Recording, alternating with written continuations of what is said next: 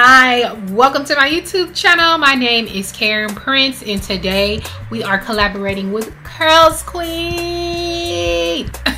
I love Curlsqueen so much. I love their hair. Curlsqueen has some of the best quality hair that I have ever tried. Okay, period. Hair is full from the rooter to the tutor. Okay, from the root to the tip. I love Curlsqueen down. Anytime they ask me if I want to collaborate with them, I say yes. You know why? Because I'm collecting that hair like infinity stones. The hair is so good.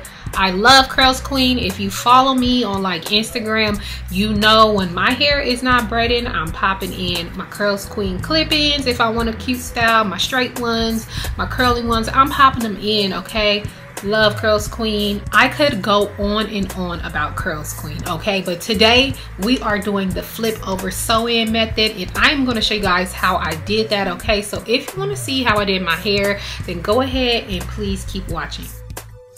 Okay, so let's get into these hair specifics. Okay, so this is the box that comes with Curlsqueen.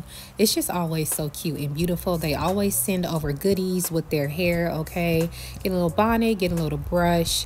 So for the hair texture, I went with the 3B 3C Water Kinky Curly hair at 300 grams, which is equivalent to 2 bundles. Okay, so one bundle is 150 grams or 5.3 ounces.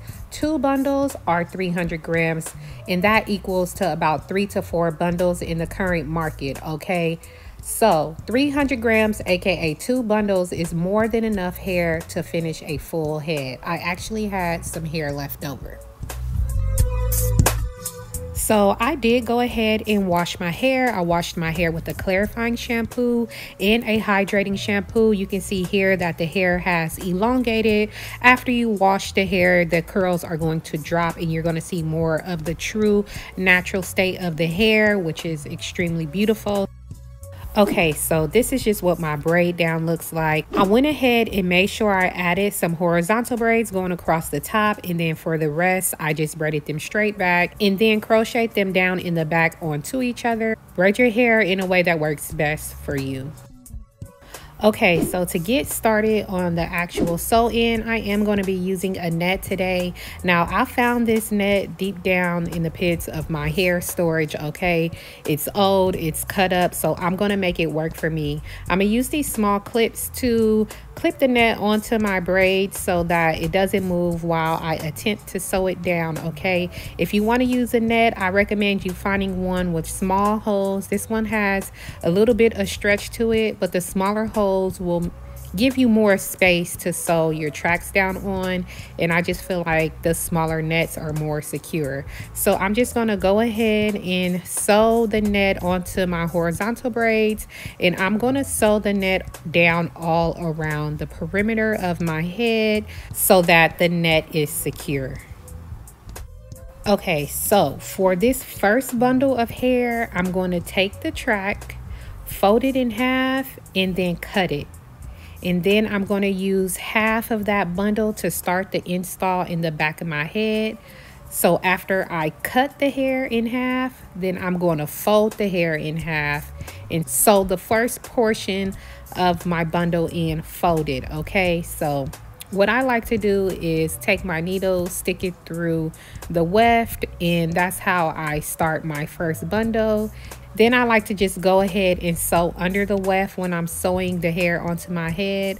I don't go through the weft. I just sew under the weft, if that makes sense. Okay, I'm just going to go ahead and sew this first portion of the bundle in and fold it as I go along until I finish up the weft. When it's time for me to fold my bundles, I just use those little clips again to help me keep my bundles in place so that it doesn't move when I sew it down.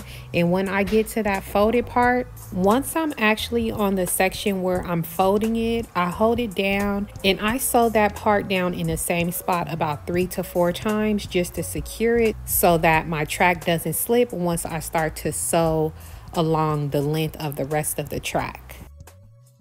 Okay, so this is what it looks like after I finish sewing in that first portion. So I'm going to go ahead and move on to the next part. So I'm only going to take a single track for this part. And I'm going to start to line my tracks up, going up in a U shape along my braid in the front. Now, this is what you call sewing the track under the braid. You're going to want to place the track along the part line that's right in front of your braid. And you're going to do your best to keep it in that part line. You don't want the track sitting on top of your braid, okay? This is going to help for when you pull your hair back, it's going to hide the actual braid. That's the point of sewing the track under the braid, okay? That's going to help with the invisible look, all right? But this is what that track looked like after I installed it. Next, I'm going to go ahead and repeat that method, and I'm just going to add a track in higher up. I could have put the first track in higher up, but I was like, you know, as I went along, I was just like doing what best worked for me, okay? So this is what that next track looks like. And then I'm just gonna go ahead and start to fold this track as well. Fold it over, sew it across, and that's what it'll look like once I finish that track. That would complete my first bundle, okay? So that is my first bundle installed. Then next, I'm going to go ahead and start adding in single tracks from the second bundle. So this is what it looks like after I just started to add the tracks in track by track. I went across and then eventually got into this U-shaped pattern to set my tracks close enough to those first 2 braids so I can do the invisible method, okay? So to do the flip over part, I'm going to go ahead and measure small tracks to fill in this gap. I cut it and then I'm going to sew it in. So since I use the net, I can go ahead and sew these tracks in really securely, and I'm just going to, you know, stitch really close together and use my hands to hold that track in place so it doesn't slide, okay? You want these to be going across horizontal so that it hides the braid in the front, okay? So you're just going to go ahead and continue to measure and cut small pieces to close up the gap, and you want them sitting relatively close to each other. That way you won't see the braid, okay?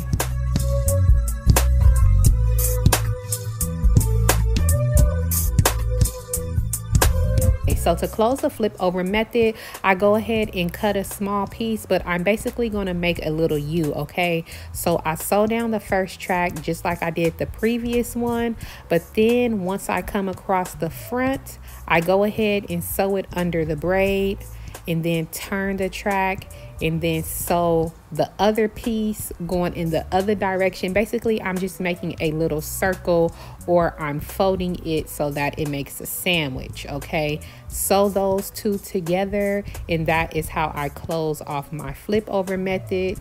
To end each track, I do go ahead and cut the thread and tie it off about 2 to 3 times, and then I cut it again, okay? If that sounds confusing, you know, watch this without my voice and you can just see what I'm doing, okay? But that is how I close and finish my flip over method. Oh my God, that was a lot.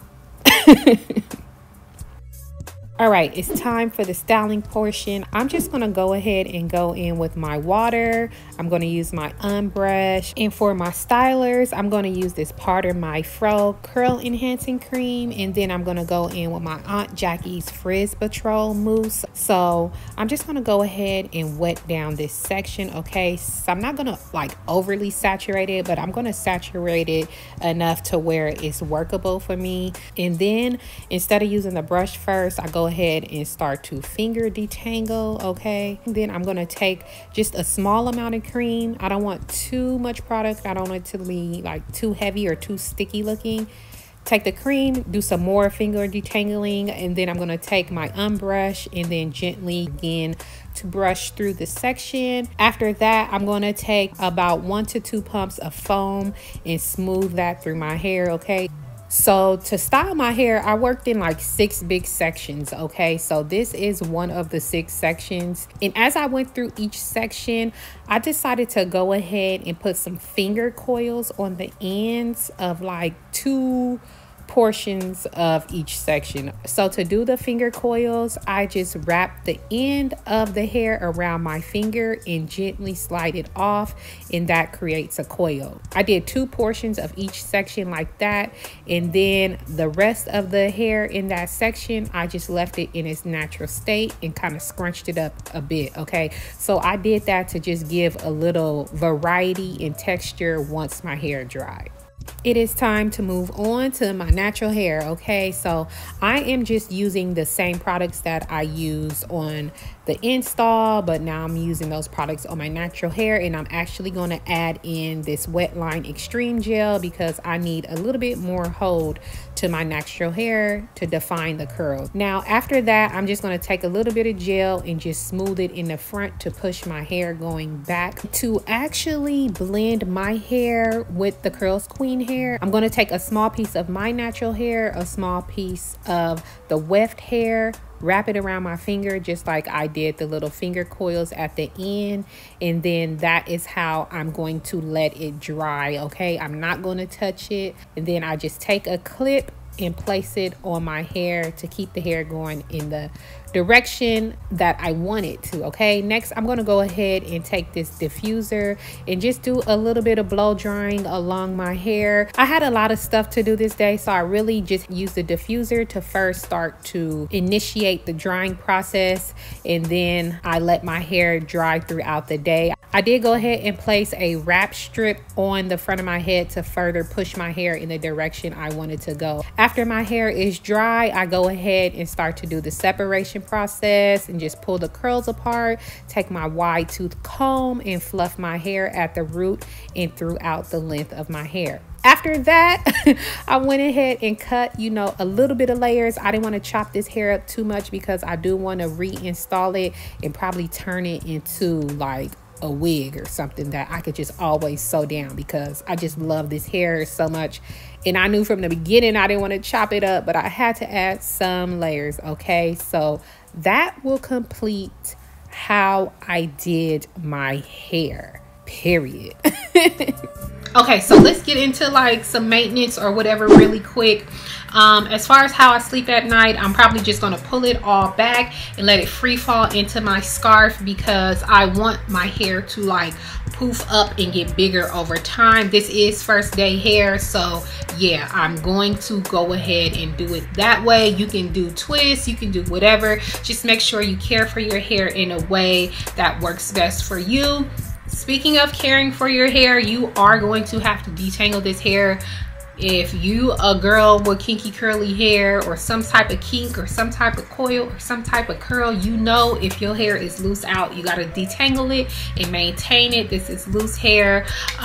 Yeah, so just be mindful of that. Care for it how you want to care for it, okay? Take care of this hair. Take care of your investment, okay? Oh, another thing is I did not use the full 300 grams of the hair. I do have some hair left. I'm going to insert in a little clip of how much hair I have left, although I may or may not insert that into my hair because I love big hair, so I might just add those tracks in even though my hair is full as heck, okay? I love big hair, all right? Yeah, so yeah, that's pretty much it. If you guys have any more questions, go ahead and leave your questions for me down in the comment section. Thank you to Curlsqueen. Thank you to you guys for supporting my channel and watching this video. The link for the hair will be down in the description box, so you can go ahead and check that out, okay? I'm telling you, it's worth the investment if you are interested in this hair. It is a really, really good quality, okay? Thank you again if I didn't say thank you already 500 times. Thank you to Curlsqueen. Thank you to you guys, and I will see you later. Bye.